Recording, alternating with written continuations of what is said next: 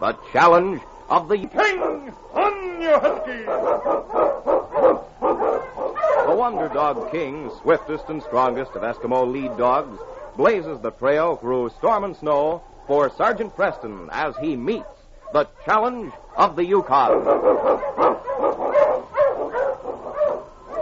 Sergeant Preston was typical of the small band of Northwest Mounted Police who preserved law and order in the new Northwest country, where the greed for wealth and power led to frequent violence and bloodshed. But in spite of the odds against them, Sergeant Preston and his Wonder Dog King met that challenge, and justice ruled triumphant.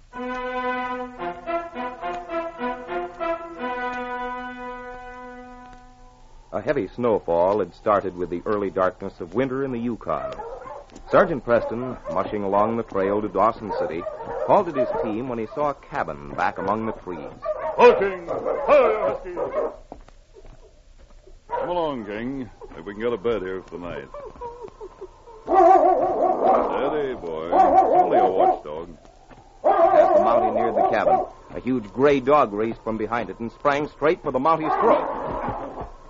King sprang at the same moment. The two dogs met in midair and rolled in a snarling heap at Preston's feet. What's wrong out here? Oh, get back, you devil. You broke your chain again. Back, I say.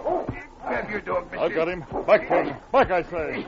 Take your dog into the cabin while I get this one changed. Come along, Lobo. King. Inside, boy.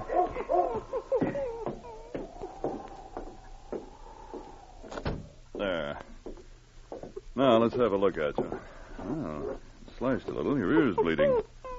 Nothing bad, though. That collar helped. Good old fella. Lucky me you were beside me. Hey, I'm sorry about this, mister. Oh, you're a Mountie.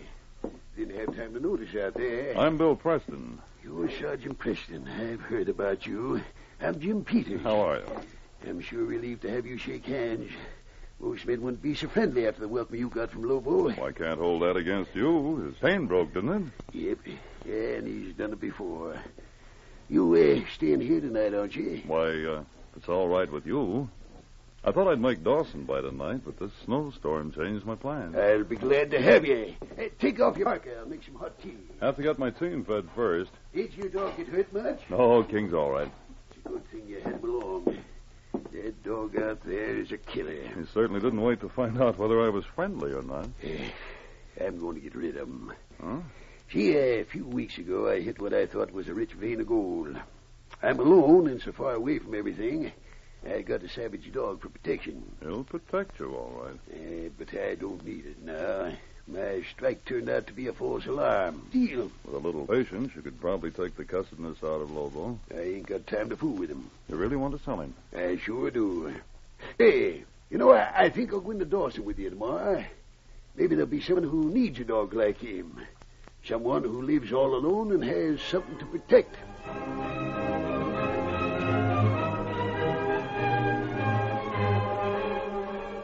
Sergeant Preston and Jim Peters are in time for noon dinner. As they enter the Northern Star Cafe, a familiar voice calls Sergeant Preston. Hey, Sergeant Preston, how are you? Come on over here and eat with me. Well, Sam Higgins, how are you? Yes, fine, thanks. Sam, this is Jim Peters. Howdy, Jim. I'm glad to meet you. Well, sit down here, both of you. Dinner's on me. Oh, say now, I can't let Never you... mind, Jim. Sam here has so much money he doesn't know what to do with it. Pull up a chair. Well, all right. I was hoping you'd stop in my place this week, Sergeant. Oh? I wanted you to help me pack some dust back to Dawson. Did you bring it in by yourself? Well, some of it. I should get a dog team instead of trying to pack things in myself. Or depending on a lift from you. You ought to have some dogs for protection, Sam. Living way out there alone the way you do. Say, here's a chance to sell Lobo. You sound as if you could use him, Sam. He a good watchdog? I should say he is. He almost ate me up yesterday when I went to Jim's cabin. Luckily, King stopped him. Well, I don't know. If he's that vicious, I'd be afraid of him myself. Well, you could come back with me for a day or so till he gets used to you. You could feed him and get to know him. Sam, you really should have a dog with you out there. Yeah. He could watch a cabin while I work on my team. The trouble with him is you've got to keep him chained or locked up in the cabin. If he gets out, he'll go back to his first owner, the man who sold him to me. Who's he? He's a half-breed called Charlie. I met him in a bar here in Dawson. I was celebrating my gold strike. Yep, the one that turned out to be no good. I guess I was getting pretty merry. Go on, boys. Tell Barney what you want. Drinks are on me. Thanks, Jim. I'll bring you yours. And make mine another bourbon. Got any rye left? This is going to be a night. Hey, talk you. Sure. Why don't you go up and get a drink? I'm buying them. Me not drink. Oh? Well, sit down. Who are you? My name Charlie. Me hear you say strike gold. Yep, that's right. Where you live? About 8 miles out of Dawson. You like buy dog for guard your house? What kind of a dog? Him fine watchdog. Him fierce. Yeah, maybe that's a good idea. I won't get to town very often. I'll have gold laying around. I'll tell you what. You bring him here to the hotel tomorrow morning. I'll look him over. Well, that's how I got Lobo. Where does Charlie live? I don't know. Lobo broke loose and went back to him twice, but Charlie always brought him back. Says, You say he's good at guarding the cabin, huh? you couldn't find any better. Well, I'll go home with you when you... I think you've sold a dog. Well, if you're going to buy Lobo, maybe I better not stop at your cabin anymore, Sam. You better stop. In a couple of weeks, I'll have a small fortune to bring back here. Well, that dog I'm selling you will see that it's there when you call for it.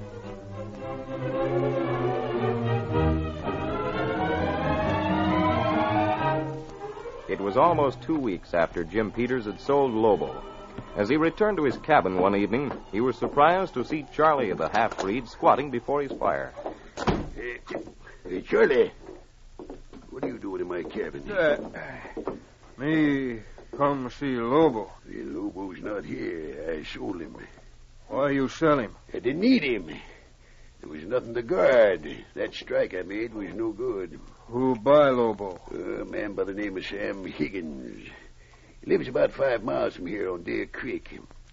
He struck it rich just the way I thought I did, but his claim worked out. You say Deer Creek? Yep. Lives all alone. Needed a watchdog. Oh. Me go see Lobo. You're fond of that dog, aren't you? Me get money.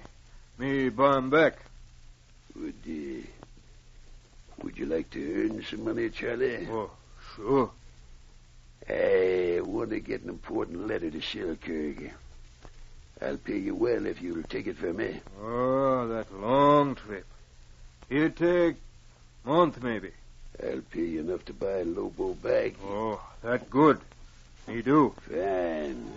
You can start tomorrow.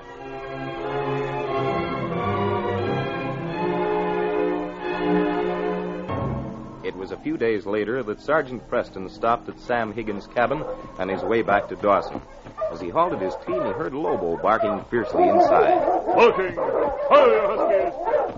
Quiet, King. Lobo's just doing his job for Sam. Well, hello, Sergeant. How are you, Sam? Come on in. I put Lobo in the back room. Oh, how's he worked out, Sam? Fine. Took him a little while to get used to me, but I can manage him pretty well now.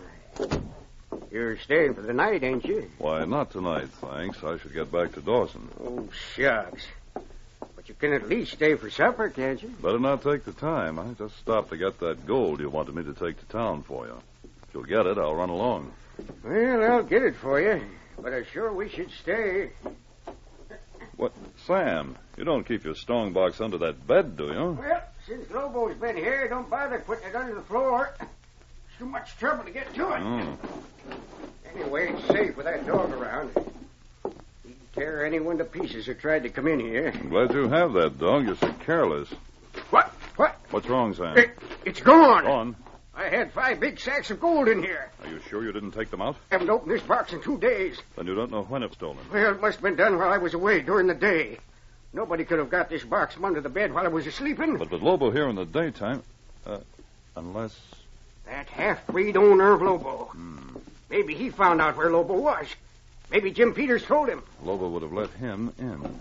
He could have taken all the time he needed to look for the gold. Have you noticed any tracks around? Well, it snowed a lot yesterday and the day before. Yes, that's right. Come on, Sam. Let's find out about Charlie from Jim Peters.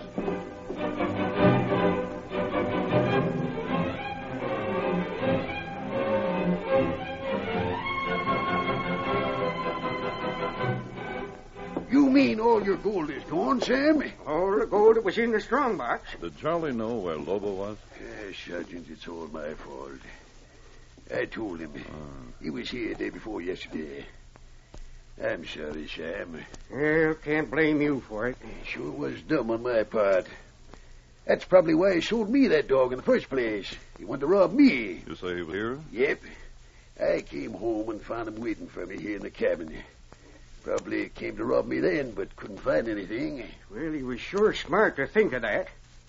Training a dog to jump everybody but him. And then selling him to someone with a rich claim so he could rob him. I gave Charlie a letter to take to Selkirk for me. Well, it probably won't get there now. I bet he went the other way. No telling which way he went. Snow covered any tracks he might have made. Say, I know how you could trail him. Huh? Let Lobo out. Then you and King trail Lobo. He'll find Charlie. He always went home to him. That's a fine idea. You better come with us, Jim. You know what he looks like. Oh, gosh, Sergeant, I'd like to. But I promised to meet a friend of mine in Dawson tomorrow. We're going on a hunting trip. I can identify Charlie when you bring him back. Yes, you could. It may take us a couple of weeks to catch him. Oh, I'll be back by then. Well, come on, Preston. We'll go back and get Lobo. There's just one thing we have to do first, Sam. What? Search this cabin. This cat? Well, Charlie wouldn't bring that gold here. No, I've done it. Me? Say, are you insinuating that? It's just a routine check, Jim. Part of my job. But Lobo would have let you into Sam's cabin. He knew you. And before we go off looking for Charlie, as you suggested, we'll check you first. I'll have to ask you not to leave, Jim. King, watch him.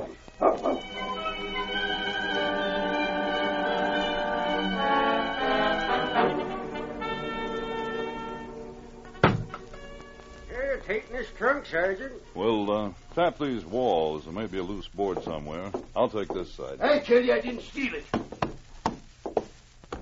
I'll have to take this old park off this hook. Hey, this is heavy. Oh, look in the pockets. Preston, Jim got out. After him, King. Get him, boy. Get him, King. Get away, stop. Take him off. Take this dog away from me. All right, King. Back, fella. Get up, Jim. Keep that dog away from me. He won't hurt you. If you do as I say. Come on, King. On, boy. Yeah, it's all here, Preston. He had it all the time. It almost worked the way you planned it, Jim. All right, King. You would have had plenty of time for a getaway if we'd gone after Charlie. But what made you suspect him, Sergeant? Well, Sam, it was all too pat. He seemed to have it all figured out too well. Even the excuse not to come with us after the half-breed. Get your parka, Jim. You're going to Dawson, but not on a hunting trip.